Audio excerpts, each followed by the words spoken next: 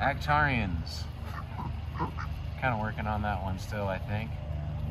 As you can see, I got my patitos here with me today, and it looks like they're leaving. So, looks like it's just, oh, there they go. All right. So, I thought I would kind of show you guys, the Honda Fire van aspect of it, and also, since I'm a huge Subaru Sambar guy, kind of show the differences in the vans. So I was gonna go over some stuff on the Honda and kind of compared to the Sambar or the Subaru after owning this thing for a few days and cruising it around. I'm a huge fan of the Honda for sure, but the engine in the Honda is going to be a little bit more difficult to work on. I feel like the Subaru engine is very mechanic friendly, being that the van and the Sambar truck both have flaps on the back that fold down, so you have access to the rear of the engine.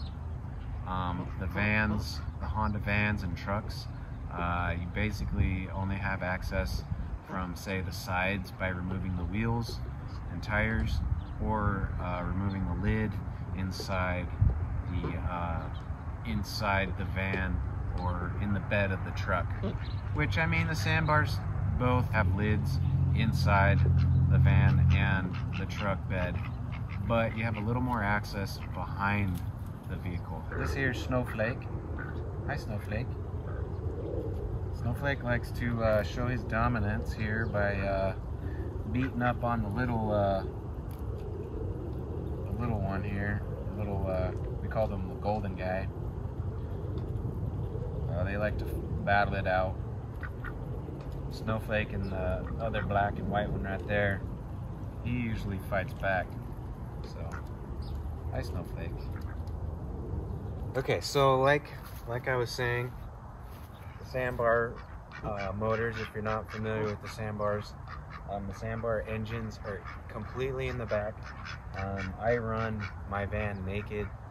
There's usually a bumper cover here, and the bumper folds down, and then you have complete access to the engine, which is great. Makes it really easy to work on. Really easy to work on.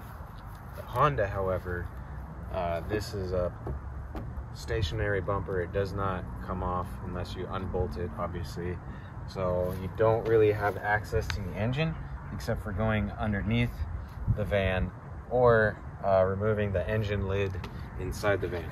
That's kind of the tricky part with this guy, because since this was used as a fire vehicle hauling around hoses and fire extinguishers and whatnot, there is this rack here. This rack is really cool. I'm definitely going to keep it in here because it slides in and out on rollers, and it is, what's up?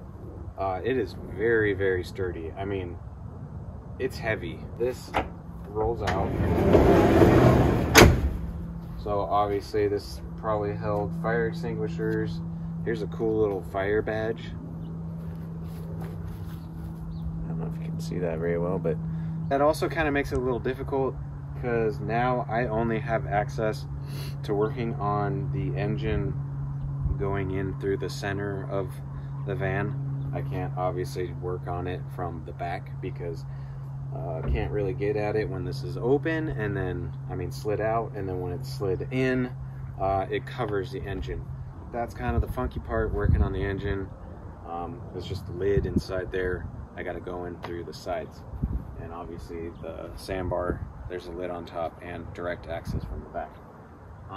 So anyways, so that between the van, Sambar, and the Honda, engine wise, a little tricky, but I mean, you learn to work with it, obviously. So that's the cool little thing you got on the fire van.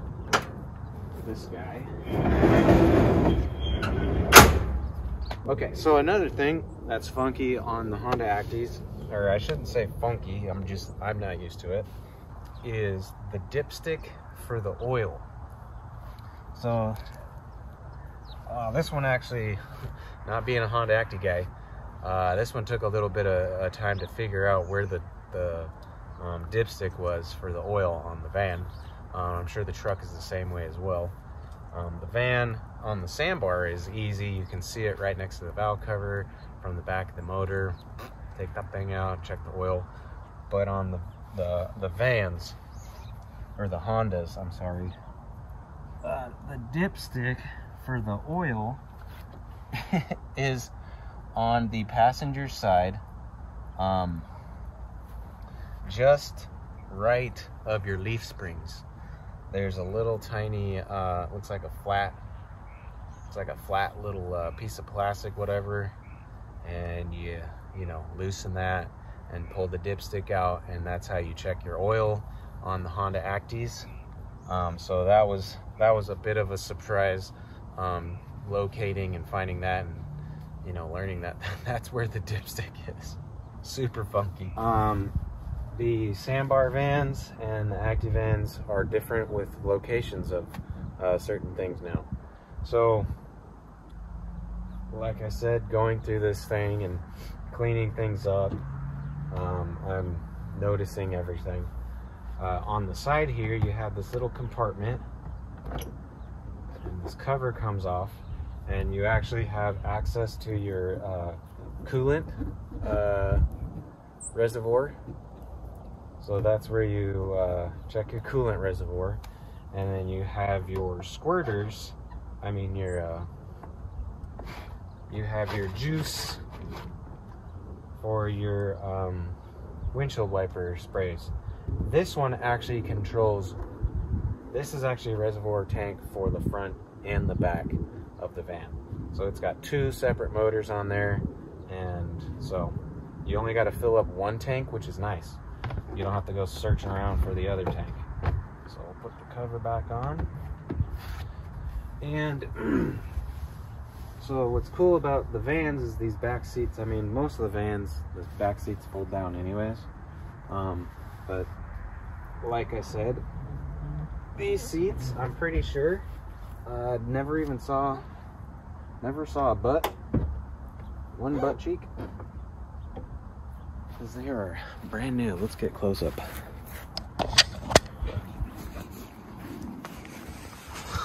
Look at this seat. No indents. No indents. So I'm pretty sure no one's even farted in these seats yet. So I might have to change that. But this carpet, you can't tell me that someone's touched this with their feet. I mean, look at this. And I'm pretty sure it's like that because the seat was always folded down, and then it had that divider, so you couldn't lift these things up at all. And they were covering these original tags showing you how to use the windows and stuff. So yeah, I mean, this carpet, incredible. Just, I mean, it looks brand new. Looks brand new. And then the tool bag, that thing. That was in there. So yeah, that's insane. But let's go over the rear heaters. So the Honda vans have a rear heater,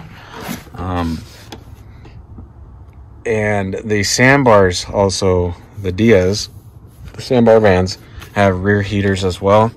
The rear heater on the Honda is back here, while the Sambar heater is right here. So the Sambar doesn't actually have like this big hump, if you will, right there. It doesn't. The Sambar hump starts kind of towards the back of that plate, so it's way more open. But yeah, so that's where your rear heater is on the vans, and so these actually cannot, with that cabinet, these can't actually click, so they just doesn't fit. But I mean, they have an armrest, which I don't think has ever been folded down, so Just gonna keep that up. But I'd rather just keep these down anyways. Keeps them clean. Keeps that carpet down there clean. And you just kind of,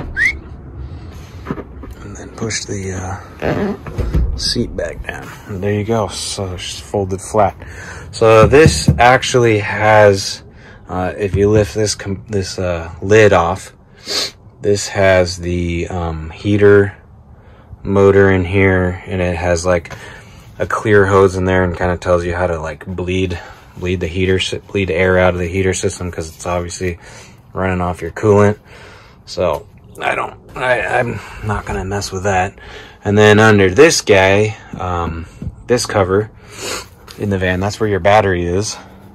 So where the battery is on the Sambar is up underneath the passenger seat, and then on the vans, on the Hondas, it's right underneath that cover. And just like the Sambars, oh man, the clouds are starting to roll in.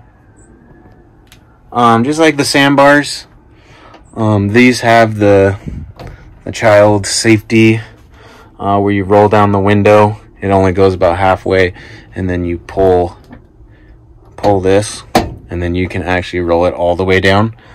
Just like the Sambar vans, it has a little knob about right there, and you turn it, and then you can roll the window all the way down. So that's kind of the same as far as that safety deal goes. I do need to do some stain removal on the headliner. Obviously it got hit with some dirty stuff. I haven't got up that far yet. I was just cleaning all the carpet and panels and the dash. But I mean, look at this dash. I mean, this thing is just insane. Okay, so that's about the same with as far as the back goes with the Sambar. Just the little locations are slightly different on the battery. So the Honda ACTY vans actually have the speakers in the doors. Well, speaker. It's just like the Sambars. There's only one speaker on the passenger side, and then I think the driver's side was like an option. So same with this. There's only one speaker just on the passenger side. The driver's side does not have a speaker, so I will run a speaker at a later time. And you got your little thingy for your flare, your LED flare. Okay, so let's go over, hi patitos, the driver's side now. If you open up in the back on here, on the vans, here's your jack storage behind this compartment here. And there's that. And then to open up your gas tank, there's a switch right here that will pop that open. This actually did not work when I brought it home. There's that little button right here. What happened is the spring somehow skipped around this guy, so then it was just kind of stuck inside. So I removed this whole release mechanism from inside here, which was a matter of taking off the seatbelt where it all winds up, took it out, so then I had access to get down into here, and this kind of just turns and then slides out, and then inside I could get to the spring, and then I clipped it over this guy, and then now it's working. So that's cool. So there's your gas cap release right here. Now this is an automatic, so obviously it's a little bit different, but it's a 3-speed auto. Oh, and here's another thing. If you need to show, like, so when you import a vehicle, and you have to show the VIN matching your tag. So there's the tag right there on the little kick panel, whatever, on the side there. Some guys want to see to make sure that it matches the frame or whatever. Underneath there's a flap right there under the driver's seat. There's your other VIN showing that, hey, that matches the same VIN that is on that little placard over there. So that's where that's located. So this is an automatic. It's a 3-speed automatic. And if you just want to drive in second, it kind of shows you the shift point there at 70 kilometers an hour. What's cool about this is these come with tachometers, and it's not fancy or anything. The Sambar vans do not come with tachometers unless it was, I'm pretty sure, if it was supercharged, then it came with a tach, I think. But for the most part, they do not come with the tachometer. So that's kind of cool. The Honda comes with a tach. And check this out. You have tilt. So that's kind of a cool little feature in the Honda ACTYs is the tilt. The Sambars are stationary wheels. You can't, obviously, there's no tilt, so you can't raise and lower the steering wheel. So that's kind of neat. Here was a switch. If you translate it, it says patrol light. So I'm guessing that was some kind of light bar, siren light, whatever they had up there. So that's still mounted on the dash, which is kind of cool. Let's see. Looks like the original sticker from Honda when it probably was new. Probably tells, you know, the sticker that you get on a new car. Just has like info on it. So that's still attached there, which is neat. I'll leave that alone. It does not have air conditioning, but that's where your button would be for AC. And there's your rear heater. You just hit that and that rear heater works up. Let's see.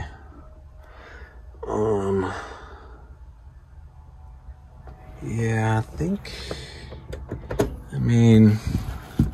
that's pretty much it. I mean, the nicer version vans, this was there's a clock in there, so that's kind of cool if you can get that clock piece. I have not seen. The problem is this is a tan interior, and I've only seen these dash clocks as gray, so I'm gonna have to keep an eye out for a tan one. But I mean, all these are super smooth. They don't hang up at all, which all my sandbars are kind of sticky, so that's fun trying to undo those.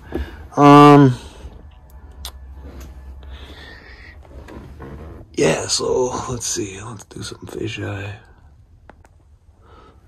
So there's that rack in the back. Slide that sucker out. Your glove box, obviously. This glove box is about as useless as the Sambar glove box, so not much different, but you do have this little pocket here, which is kind of nice. And the brake fluid reservoir is kind of the same spot as the Sambar. It's right here to the right of everything on the steering wheel and the dash. Here's like the Honda service sticker saying they did the oil on it and all that stuff, which is just crazy. I mean, it's funny, the accelerator pedal's about the same as all the K-Trucks. They're just mounted to the side of the frame body, which is crazy. But I do like the headrests. I like the headrests in the ACTY way better than the Sambars. I think the Sambars look kind of goofy with that plastic there. But as far as look goes, I think these look way cooler. And what's also kind of fun is the reverse. I don't know if they all do this, but they ding which is kind of cool. So that's fun. I did forget to mention, this is kind of cool. So the Sambars have this as well. There are vents on the headlights. So if you open up this vent here, this is going to allow air to blow in from the front of the van underneath the headlight. Sunshine. So yeah, on the driver's side, if you see this guy, that's a little air vent. That's air blow through and cool off your genitalia or whatever. So yeah, I forgot to point that out, but that is that. And the patitos here. Sunshine? Sunshine will try and eat this thing if I don't stop her. Hi, Sunshine.